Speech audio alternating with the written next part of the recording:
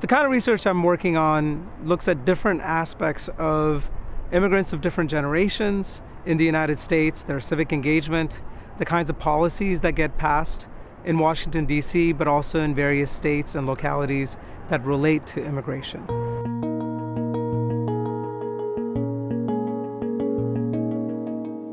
The Asian American population is the fastest growing racial group in the country and in states like California. And yet we don't know much about this population. We know a little bit about their occupational patterns, but we don't know that much about their civic participation, their political attitudes. And so that's a gap that still exists in terms of what this group is about, what is the different kinds of diversity within the group, and especially when it comes to public policy, what are the kinds of issues that they care about and what are their policy priorities.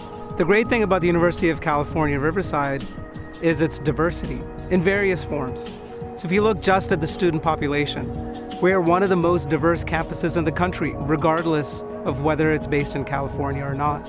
And that is a tremendous resource. It actually helps my research when I can talk to graduate students and undergraduate students that come from various backgrounds and that have experienced some of the things that we study in our research.